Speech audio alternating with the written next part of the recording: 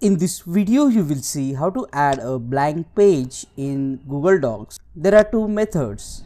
In the first method, you can press enter multiple times to insert a blank page.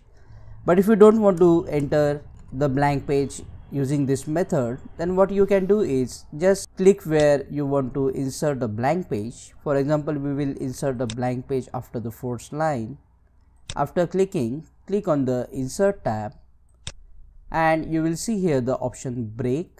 Under the break, select the option page break. You can see the shortcut here, Command Enter on Mac, and for Windows it is Control Enter.